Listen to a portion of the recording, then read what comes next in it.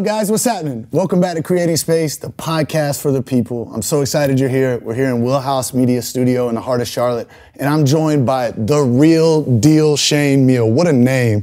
And it comes with all of the confidence because guy's got a sprint car world record, 146.44 mile an hour average. He's driving life at 250 mile an hour, even with his new normal. Shane, welcome to the podcast, man. I'm so excited to share with you on the show. I'm glad to be here. I'm glad to talk. I'm glad to share. I'm glad to spit some game. It's been a minute. Yeah, man. Listen, a lot to talk about. Obviously, 2010 and beyond has been a bit different than before 2010, right? So for a listener who might not know much about Shane Hmiel to this date, let's talk about the first 30 years of your life and what that looked like, man. Let's start to build there. I hear, as Adam is a great buddy of mine, mutual friends of ours, you've been running fast, man, since you were walking. So take us back to that first 30 years. What was that like for you? Well, the first 30 years of my life were wide open, never slowed down for a thing. I was just talking to somebody yesterday. I was a kid and wore my parents out for just riding the lawnmower. They would, let me ride it and just sit out there for hours and hours and ride a lawnmower at 3 years old, Sure. Not that I should have been on it. And then I was racing go-karts at 9 years old. I'd been riding motorcycles since I was 3 years old. Wide opens, that's just all I knew. My dad raced out of town all the time. I had anything to do with motorsports, man. Right. My parents were cool about it. So you've been born into this. Your dad was in motorsports, and you just never had a sense of fear. Adam says even on the ice, you were fearless, man. You were running everything wide open. I just don't believe in fear. It's not going to get you anywhere. There's a sense of you don't need stupidity, but fear is just someone's common feeling, and wow. You beat that common feeling, then you it's just an action. And out of all my wild things, I broke my neck one time. Other than that, I didn't do anything but a couple concussions. Really? And being concussed is half funny anyway. Being in the concussed state is half funny. Yeah, it's a couple days worth of good giggles, and you feel like you're 17 and getting high again. Sure. Talk to me about this. Talk to me about 17 years old. You're starting to get into this NASCAR chase. Yeah. It's very clear you want to get into the ranks of the Dale Juniors, right? The Jeff Gordons. You're looking at these guys and thinking, I'm every bit as good as them. 17 years old, what's life like as you're now getting into this race and chasing a NASCAR goal? It was something that was very fun, burned up a lot of time, but I would have never been able to experience what I got to experience in the racing side of life, the life side of life. If I didn't start building my career, then it started getting good at about 19 when people were starting to notice that I was winning. And then I really have good years every decade, you know what I mean? 2000 was a big year for me in racing. I was just to turn 20, started winning every race. I'd set on like 13 straight poles, which was records. I won 6 races in a row. I think that was made a record. That was big, and that year I actually signed my Busch Series contract and got to go do some big time NASCAR racing. So that was a great year for me. I was 20.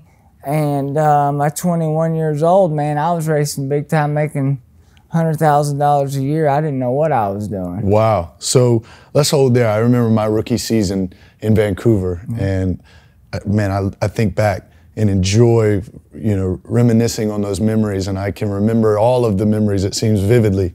What's that like when you're starting to see your career unfolding, okay? You've been waiting anxiously for it, and it's finally starting to happen. What was fueling you in that moment?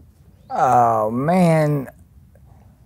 At that moment, I really felt like I needed to prove something to people.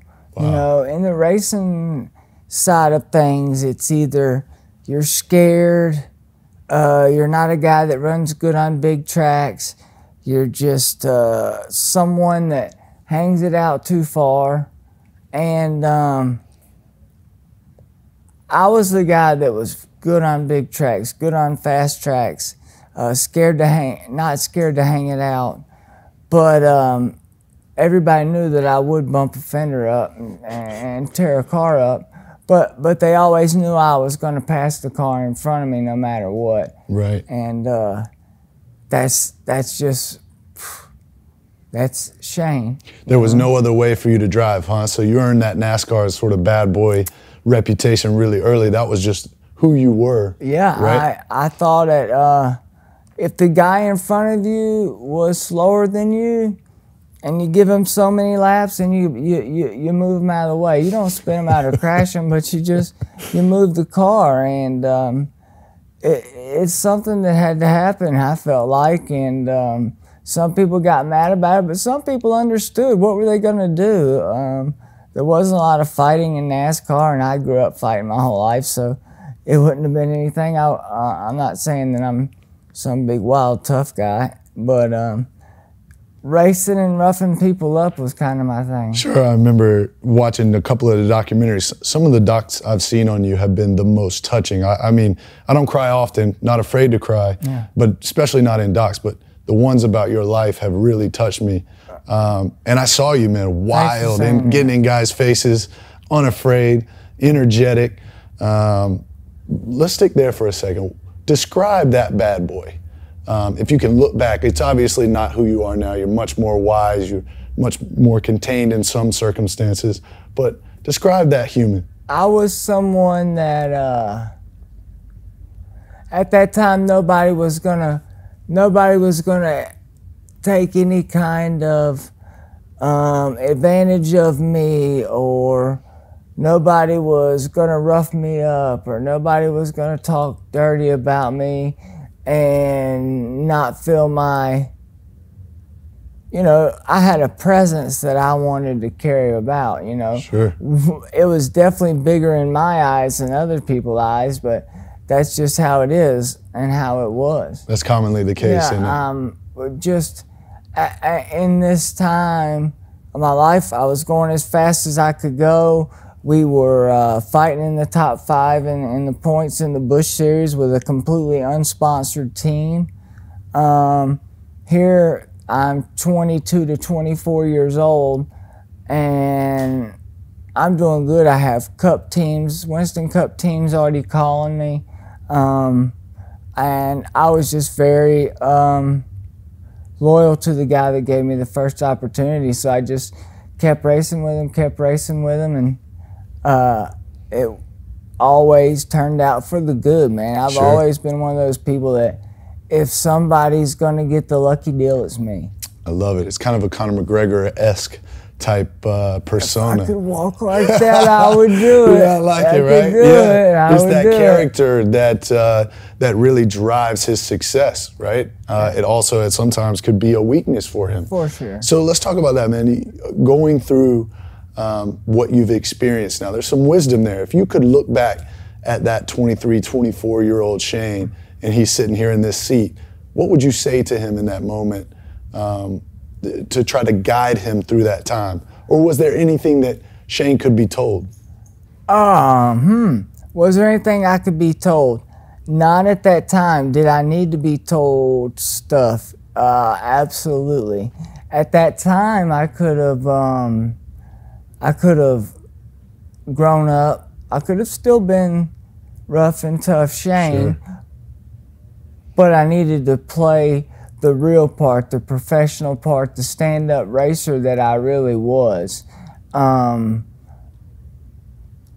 to lie, I was great friends with Dale Jr., and I was wanting to be a Dale Jr. Dale Jr. was the bad guy, and he didn't even scuff anybody up. He was just Dale Jr., Dale Earnhardt's son. Right. So I tried to carry on that persona, however you say it. And it was something that at times I went too far. Got you know it. what I mean? And times I should have just be quiet, but I've never been quiet at the times I needed it. Sure. And that's just a part of who you are, and always being true to yourself, which is something that I can admire, right? I think a lot of people try to conform to what they think other people think they should be. And, you know, we were speaking with an individual this morning, and she said, the gift of who you are is who you are, right? And that's really good to hear. I've never heard that. But, you know, like you're saying, people can want you to look at a different way than you want to look. correct. I never believed in that, didn't look at that way, and 15 years later I should have. So we'll get to regrets, if any, at some point. But let's talk about this whole time in your life where drug policy starts to come in with NASCAR, right? You fail a drug test, you come back, right?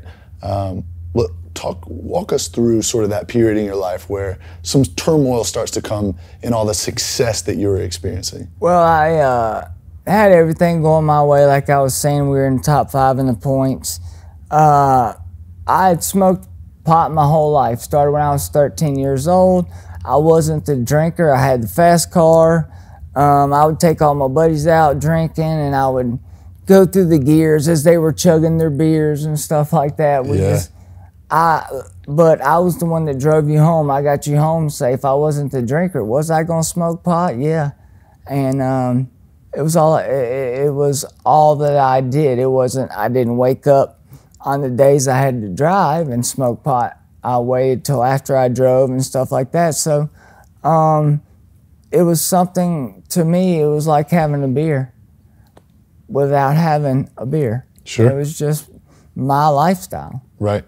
Isn't that interesting how marijuana now has infused itself into the consciousness of humanity? And it's crazy. 15 years ago, marijuana was something that could actually kill people. That's right. And now they've got it to where there's multiple states selling it, legalizing it. It's here, there, everywhere. So all of a sudden you fail the first drug test, right? And I'm imagining maybe NASCAR is going to start to push you to the side and maybe quieten you a little bit because maybe you're tarnishing the image.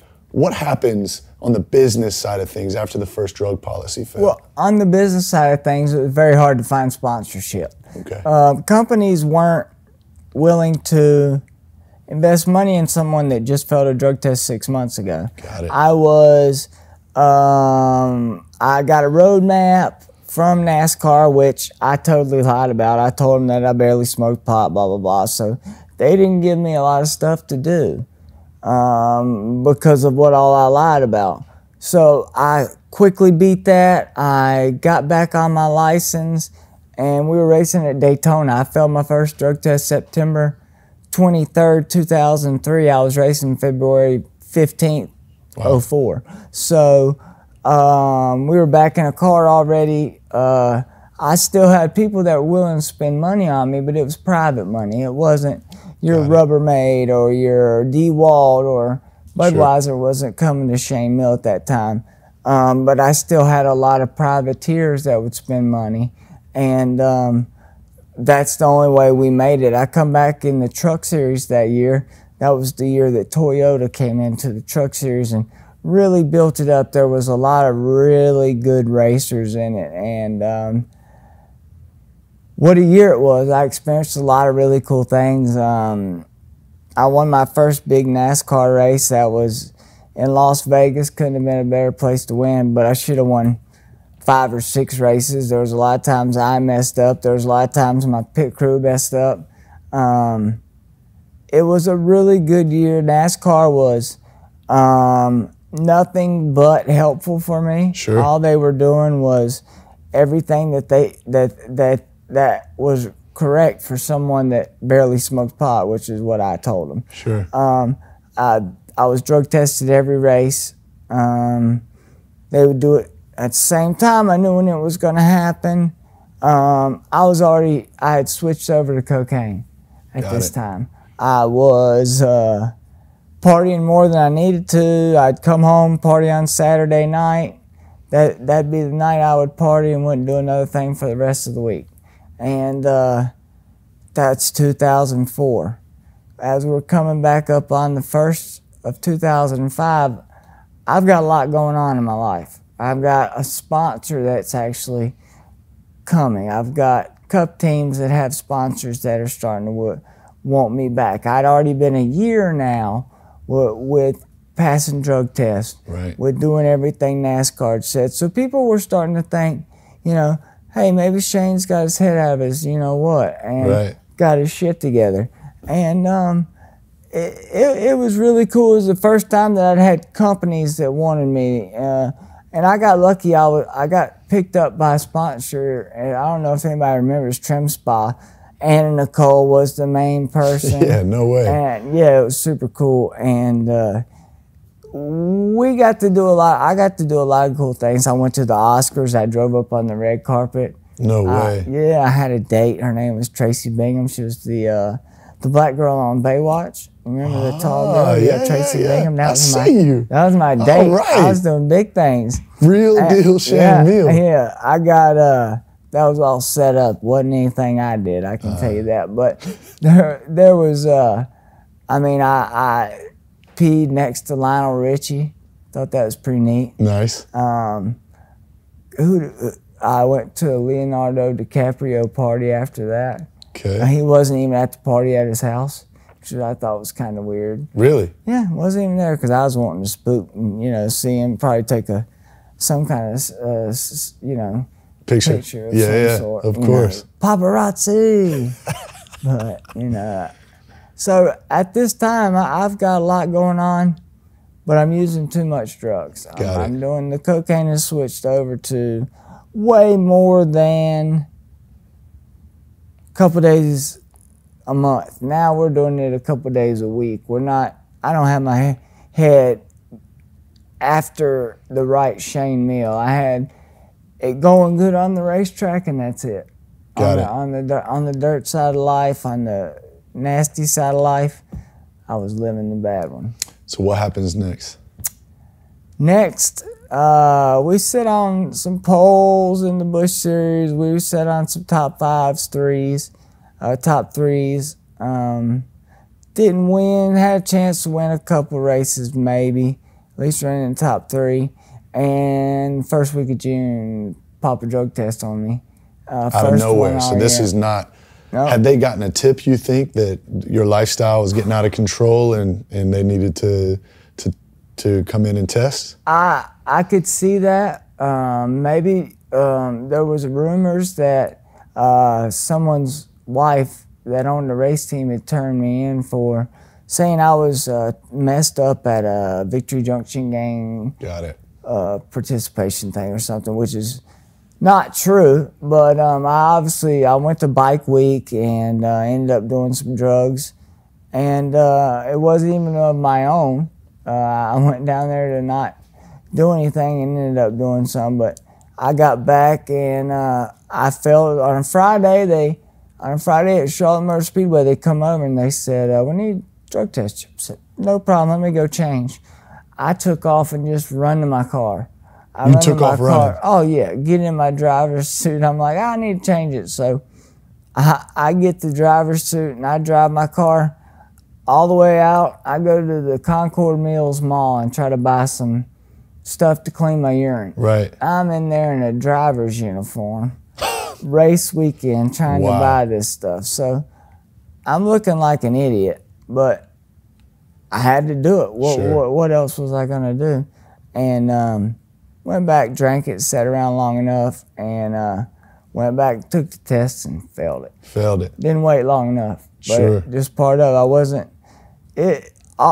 The farther we get, all this comes around, and it's going to be in a circle that lets everybody understand the goodness. Well, what I love is how honest you are, right? It really builds the backstory and allows people to see the truth, right? You gotta see it all. Yeah, absolutely. And I think that's why I created this platform, is that we could have real honest conversation. We could talk about life. I'm no stranger to mental illness. I've had my battles with it, and I know that as you get the lifetime ban in NASCAR, as they move you out, I can't even imagine what you're going through as you start to experience your dream going away.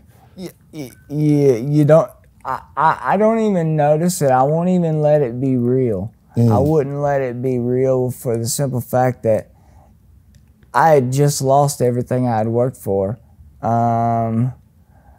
It's kind of like Antonio Brown, or just showing his ass when you're watching him right now. That's a great comparison. Yeah, just won't give up. Tries to be still in the flash and the light, but in the wrong spots. You know, I mean, he's doing the exact same thing I was doing, being in the wrong places, running the wrong kind of cars, not going straight to rehab, which is something I should have done. I just failed that drug test and fell off a cliff. You know what I mean? Sure. My life was not right. I didn't have exception. You know, I wouldn't accept anything. I wouldn't agree with what other people thought, and just the simple fact of not being able to answer and live in reality. I wasn't. I was living the drug reality. Wow. So you mentioned before the show started that rehab was the only thing you never got kicked out of. Oh, yeah. What finally got you into rehab? You said you were running from it for a while. What finally got you there? What got me to rehab was I woke up one morning and the sheet landed on my hand. I was like, that hurt. And I looked at my hand and my hand was beat up. So I thought about it. I was like, oh yeah, I got in a fight last night. So I said, I must have broke my hand. I need to go to the hospital. So I woke my roommate up. I was like, hey, I'm going to the hospital. I'm just going to let you know, because it's 2007, not as many people, you know, it wasn't as, everybody didn't let everybody know through text. Sure. And so I go there and I tell them, ma'am, I got in a fight, blah, blah, blah. I've probably got a broken hand. I'd like to get it x-rayed. No problem. And so they called me back there, and the lady says, sir, you have 2 teeth lodged in your hand. We're going to have to amputate. So I'm like, 2 teeth lodged, amputate. How am I ever going to race again? So that's all I ever thought about was, how am I ever going to race if I lose my hand? Right. So, and this time I'm in the dumps as a drug addict. I mean, it was something to where I was living at someone's house that I sold drugs to, that made it to where I had a living. You know what I mean? Wow. I had somewhere to live because the guy was using the drugs that I had. And that wasn't the life. So you get into rehab, and looking back on the rehab, what happens in there that begins to shift your life? It was the first time I was completely honest with everybody. I just decided, man, it is time to go. I drove down there by myself and checked myself in. It was in Atlanta. It's called Talbot Recovery Campus. It's a great rehab. And it's not like normal rehabs to where they're 30 days. This place is ran by a neurologist, and they thought that it took 90 days for your brain to reset. So it was a 14-week program, which is 3.5 months, 115 days or something. So once your brain gets reset, then they still have a couple of weeks to work on you. It was in Atlanta. It had a campus. And we lived in apartments right in Riverdale Road. I mean, you could walk out the front door and buy a crack, a hooker, heroin. 2 Chainz, the artist, talks about Riverdale Road. I know, that's why I said it. It's #1 on this CD. Absolutely. And you like that album, Pretty Girls Like Trap Music? Yeah. Yeah. I love rap. That's just what was big when I was growing up. Yeah, and, same. I'm a big 2 Chainz fan also. Oh yeah, he's money. Awesome. So the rehab was such a cool place to where you didn't get drug tested every day. You got a color that you were. So you might go get tested every day. You might get tested not for a week. And that gave people opportunities to think, ooh, I might not get tested. Let me try a little coke. Let me try a little bit of this. Let me try. And they wanted you to fail in rehab, which is a great idea. Sure. They didn't want you to fail when you got out and didn't have someone to comfort you and speak with you and teach you things and stuff like that. It was just, it was a great time to learn then, as opposed to, like I said, being by yourself. So it got to be, after the first couple of weeks, they give you a 9-week program or a 14-week program. And of course, first time going, I'm like, oh, I'm 9 weeks, all I need. Yeah, right. I got the 14-week program. Got it. And it's great, man. After the 9-week program, you become a helper. You go pick up people that are coming in. You don't just spend all day in classes. You're helping people out. You're running errands. You're doing real life things with the opportunities to go buy drugs, and you don't do it because you learned. And I ended up being the head speaker, the DJ of graduation. Wow. And it was the first thing I'd ever completed in my life. First thing I hadn't been kicked out of. I mean, I got kicked out of hockey as a kid, baseball as a kid, many racetracks, NASCAR. I went to rehab and aced it. You know Amazing. what I mean? And it was the best thing that ever happened to me in my whole life. And it comes to find out during that time, they start to recognize you have the bipolar disorder, Yep. right? Mm-hmm. Which is really interesting. You know, I think it has a label on it that people are now starting to open up to. It's now becoming more common. They're not as scared. Diagnosed people are not as scared of it.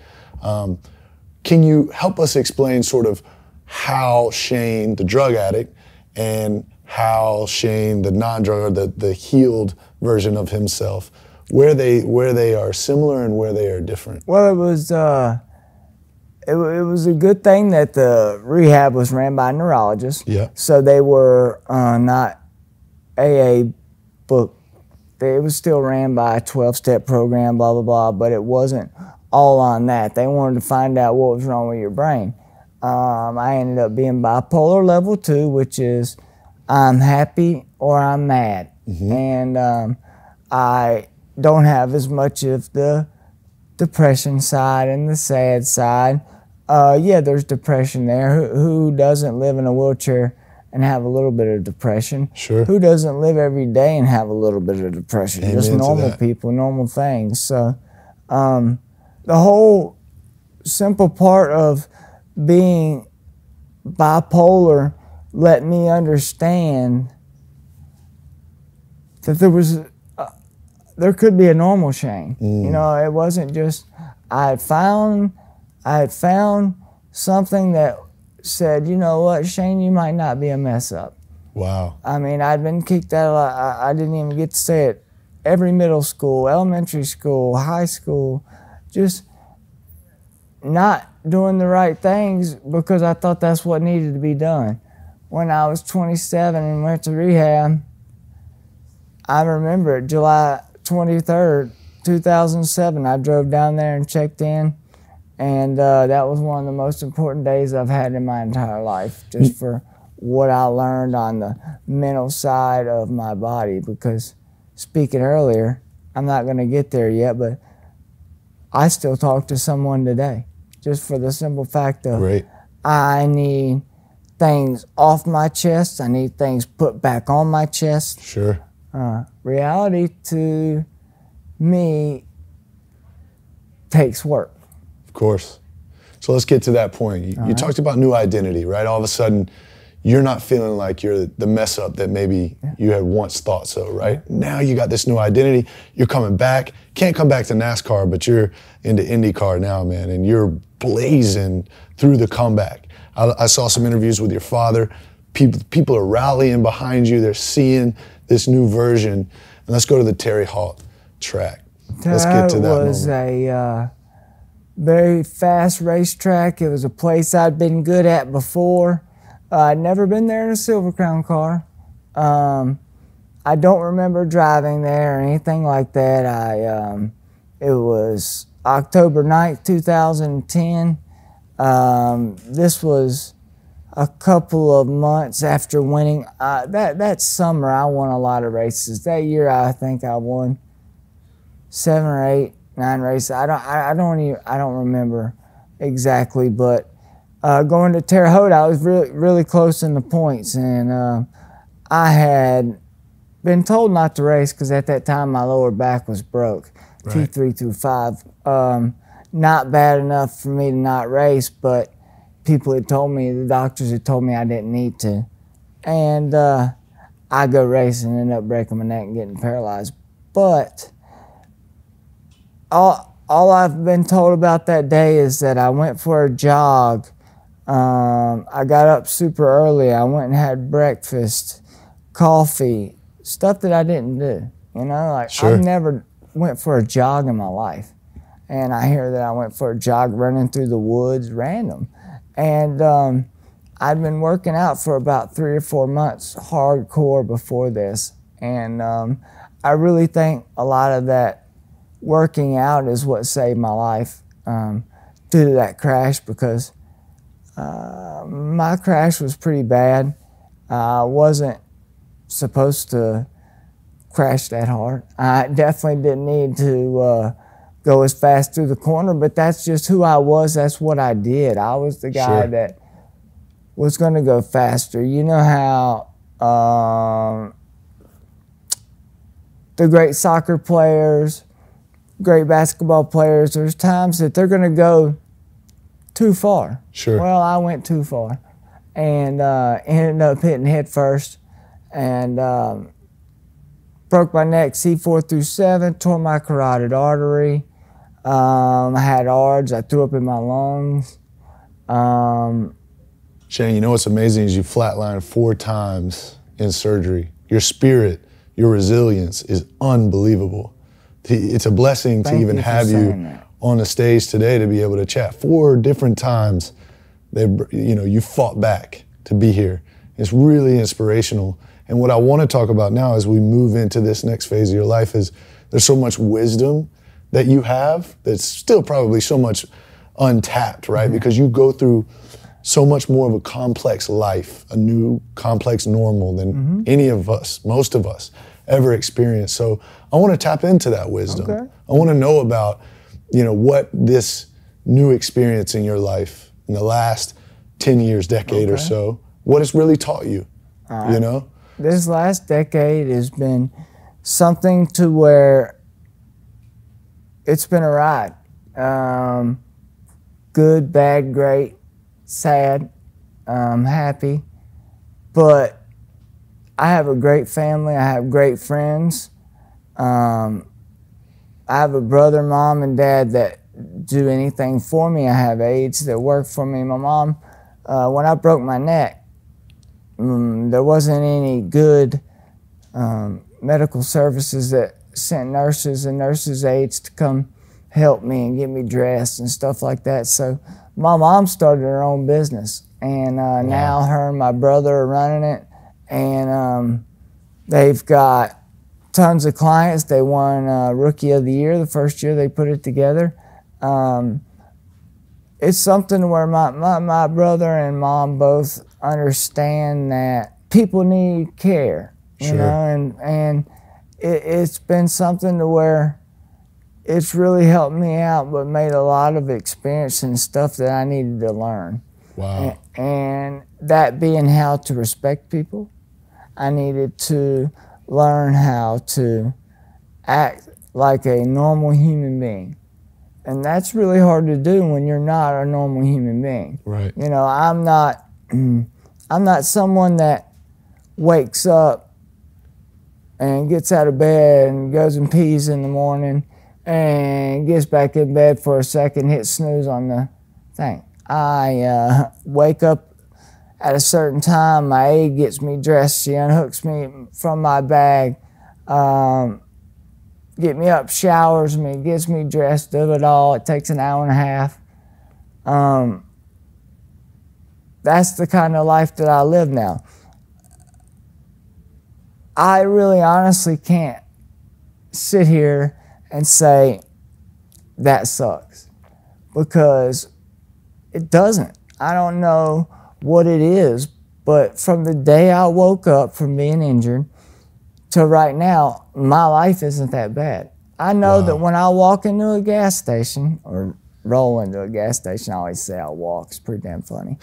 I know I've got it better than somebody in there. You know, somebody has it worse, tougher than I do. And that helps me get through a lot of things. I really know that over the last 10 years, what I have experienced, I mean, like we talked about earlier, me and Adam, a friend, me and him fought as friends because of me. You know, because of me having a brain injury, because me just being jealous, just because me not getting enough Adam time, or, you know, I just needed a lot of me at that time. Sure. And there was times that me wasn't all about me. You know what I mean? It needed to be for real. Perspective shifts. Obviously, your new world gives you a time to be able to do that. Let's imagine the listeners here. There's plenty of individuals listening to this story who are super touched. They might be going through some sort of turmoil internally, whether it be from a mental disorder, or whether they're going through a challenging time in their life, or maybe they're addicted to drugs and don't know where to start. You mentioned in some of your interviews that you really want to help guide, whether it be racers or any humans really, to get back on track, to live life in the right way. What's the first sort of step that you would offer to some individuals to help get them from one racetrack in life, to maybe a more clear racetrack in life? I want people to understand that life is going to be different. Life is going to show you new things. It's just like I look at now. I broke my neck at 30. I did everything I possibly ever wanted to do before I was 30. As a kid growing up, from Pleasant Garden, North Carolina, 6 miles from Richard Petty's race shop, I wanted to race in Winston Cup. I didn't care that I had to win. I just wanted to race. I did it. I am 40 now.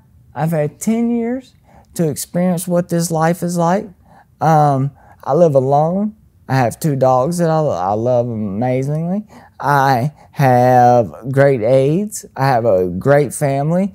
I get along with more people now than I've probably got along with in a decade. Sure. And that all comes from learning and accepting this new life. And this new life is changing things, but you have to always realize that life was going to change for me anyway. Sure. I mean, life changes for you, life changes for everybody, and maybe not as drastic as mine, but you can't expect more out of people because of your injury. You have to give more to people so that you can get more in return. Wow. And that sounds weird to say, but I honestly would rather do more for people than people do more for me. That's pretty amazing. And it's really inspiring to hear you say that. And I know it's going to touch a lot of individuals, but I think a key thing we haven't even mentioned here is I think you're a guy that drives off of vision. You need something that you're looking for, you know, and you're chasing. I see some iRacing and all over social. I see you really running at that full speed. You're passionate about it. Talk to me about what the vision or what the future for Shane Hmiel looks like. Well, I've got the iRace. It's something that I did before I got injured. It's a racing simulator that you get to race real people all over the world. I mean, just depending on what time zone, you know. I play a lot during the day. Sure. And there'll be people from wherever. Not America, so I don't know the time zones right now. Right. But it's still to where I can race all day long and smile the whole time, just because it's something that I've always wanted to do, and now I get to do it again. It's got I had a great guy that built a set of remote controls that I drive with my hands. I squeeze for the throttle, and I have a handbrake that I reach over with my left hand, and hit the brake on it, slow it down. A lot of times I try to race where there's no brake so that I don't have to use it. I've got it now to where I've got virtual goggles. We race. I just got a new sim rig, which is what you call it, where you stick all your computers from Wheeler Racing. And I can't wait to show it off. I'm trying to build a social media side of where people can watch me, and I feel like I can coach kids. You know, there's money to be made in iRacing. Sure. There's sponsors that want to sponsor your car to drive around. There's people that just want to have their company on your car just because they like you as a human. Wow. You know, I really have an opportunity to do something, not be someone that just sits around on their ass all day. I can actually help people. I can help myself, and flat out, I can race, man. Yeah, it's what you're born to do. It's something that I can sit there all day. I like my brother. I could sit and watch my brother race all day and coach him. He gets pissed when I try to coach him because I do. I mean, I'm like, no, you need to do this and do that. But I have a little bit more racing laps than he does. Sure. I get it now to where I'm moving up. You have to have different grades of classes. So I'm up to a C class, which goes rookie, D, C. I need to get to C on pavement because I'm C on dirt. Okay. Okay, so I'm trying to build my pavement up, so the more that you move up on the rating, the more classes you get to drive. Wow. So all this thing is about competing. You're not playing you're not paying fake people. You're actually racing with real people. And Dale Earnhardt Jr.'s on there, Martin Truex, Kyle Busch. There's everybody that's any good sitting on there racing. You got something you're focused on and you're building again. It gives you an opportunity to ride wide open, no break. Yeah. Tell me this, man. We got a lot of people tuned into this podcast who are passionate, okay? Imagine you've got people who are either in their passion and maybe have had a little bit of a leak of their passion and feel like they want to be reinvigorated, or someone who's looking to find their passion. You've lived your whole life with passion overflowing you, and you do what you know you're passionate about. What would you say to someone who either needs to be reinvigorated with passion or is like looking to find that passion? What would you say to them? I would say, don't give up. There's too many times that I've been kicked down and got back up. Not patting myself on the back, just showing you that it can happen. If you look at my past, kicked out of, got back in, kicked out of, got back in. Went to rehab, didn't get kicked out, now I'm not needing all that stuff. Sure. But there's so many opportunities for people to do what they want, and what they want is something that they might always not need, but it means a ton for you to get to do what you want.